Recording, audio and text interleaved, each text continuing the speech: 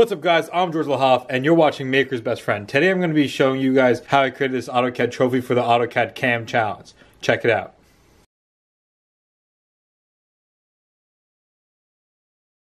For those of you who aren't familiar with the challenge, Autodesk put out two challenges, one for experts and one for beginners, to create a trophy in recognition of the World Cup that's coming up. Since I'm still new to Fusion 360 and CAM, I decided to participate in the beginner challenge and create a trophy utilizing the Autodesk logo. I started by downloading the Autodesk logo from the challenge website, and then I searched for an existing trophy design from GrabCAD.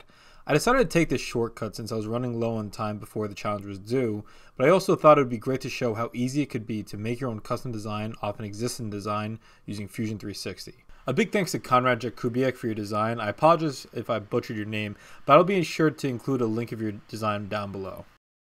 The first thing I had to do was change part of this trophy since it had letters indented on top of it from a different award competition. I drew a design around these letters and just extruded a merge downwards. This allowed it to have a flat surface on top. After both parts were ready, I imported the Autodesk logo into the trophy assembly, and then I scaled the logo so that it would fit on top of the trophy. After centering the logo on top, I merged the two parts together so that they would be connected for the 3D print. An important next step for exporting this design to Cura, which is the software I use for 3D printing, is to make the assembly into one body. This is the only way to export the entire design attached to each other into the Cura software.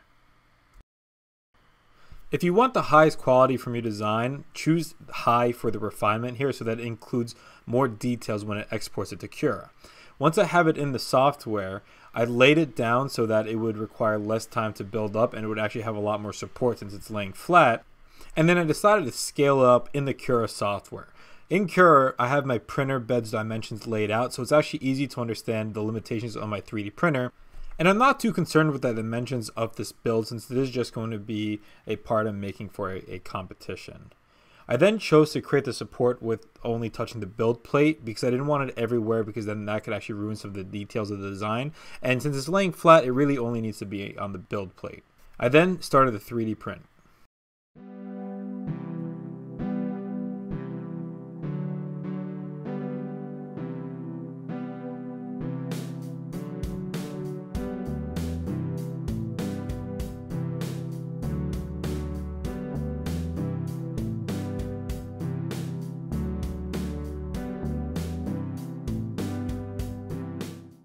So unfortunately, after cleaning this thing up and sanding it down, there are still some issues on the left side because I do have a much lower end printer, cheap, $100 printer from China. So that'll happen. I'm going to actually use this product called XTC 3D.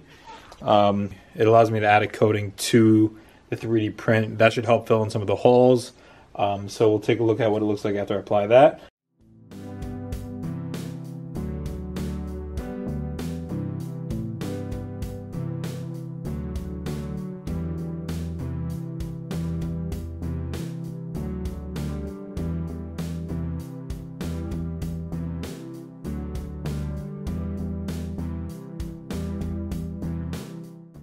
Thanks again for watching, guys. I hope you guys enjoyed this video. If you did, go ahead and like below. Any questions or comments, go ahead and comment below. I try to get back to every single one of you guys. And if you guys want to see more videos like this, go ahead and hit that subscribe button. Thanks again for watching.